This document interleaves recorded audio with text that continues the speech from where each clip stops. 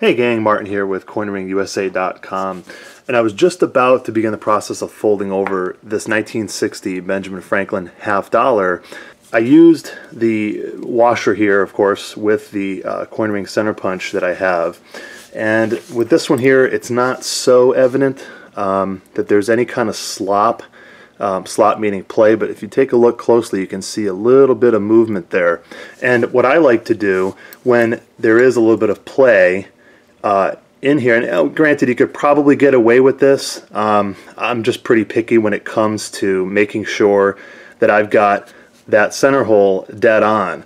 So a quick little tip here, I'm not sure if you've seen that or not, but you simply just take a piece of paper towel like this right here, and before you punch your hole in your coin, of course you anneal it, quench it, take the piece of paper towel, simply put it over the washer, center washer, take your coin and push it in really good. You can lay it flat if you want. Then, obviously you've got a lot of extra here, you can then go ahead and just cut off the excess so it doesn't get in the way of your center punch. Now that little bit of extra paper towel in there has taken up the slack in this washer here. Again, very simple tip, but it's something that really can make a big difference when you have a coin that has some slop, that has wear patterns around the reeded edge of the coin due to the fact that it's been circulated. And going along the same line as using a piece of paper towel for the center punch kit before you actually punch a hole, once you've made the hole in the center of your coin, if you've got my stabilizing reduction dies, this one here is the 25-cent, 50-cent stabilizing reduction die, you can see the same sort of situation here with a coin that's worn around the reeded edge part. There might be just a little bit of give from side to side. Not a whole lot in this case here, but the same rule is going to apply.